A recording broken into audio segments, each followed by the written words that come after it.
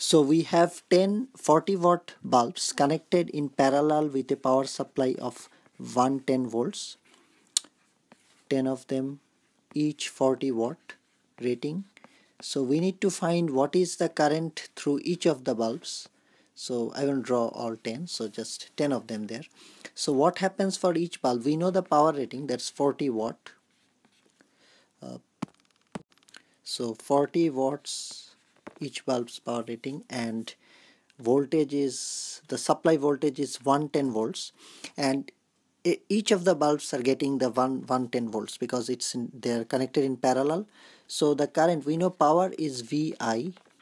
So current through each bulb can be found easily by P over V, which is 40 over 110, which is 0.364 amps, or we can multiply by 1000 to get in milliamps, so that is 364 milliamps.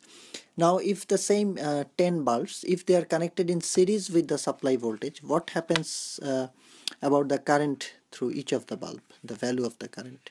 So now we will have just one current, and what is that? So I'm not drawing the rest. 10 bulbs connected in series with a 110 volts power supply, and each of them is 40 watt. Now what will happen? All these bulbs are identical, and since they are connected in series, they will be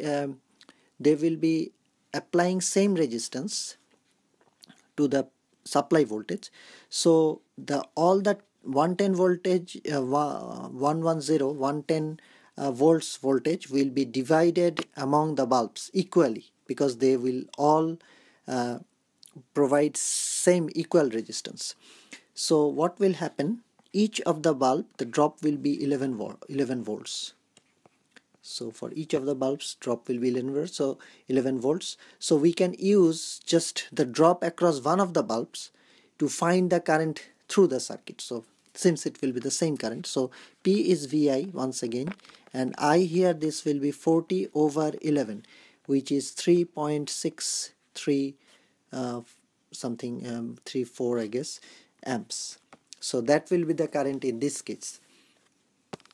And of course, in this particular connection, the series connection, what will happen? Each of the bulbs will not get the full supply voltage. It will get 110, since 10 of them are connected.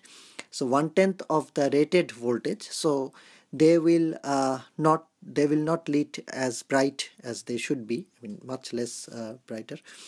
But so the ideal connection situation is connecting the parallel connection.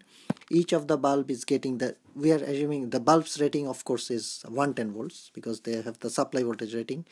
So each of the bulbs will have 110 volts in this connection when they are connected in parallel, and they will all have will be lit as 40 volt bulbs, and the current will be through them. Each of them will be like that. And of course, if we want to calculate the total supply current, this one will be multiplied by 10, while in this case the current will be only one current of course, and that is 3.63 amps.